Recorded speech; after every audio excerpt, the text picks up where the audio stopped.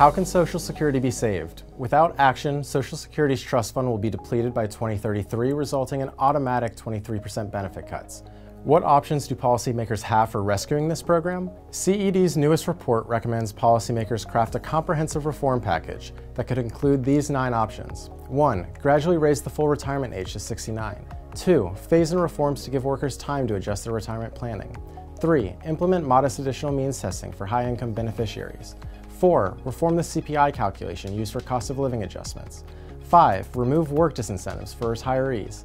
6. Gradually raise the maximum earned income subject to the payroll tax to cover 90% of earnings. 7. Cover newly hired state and local workers.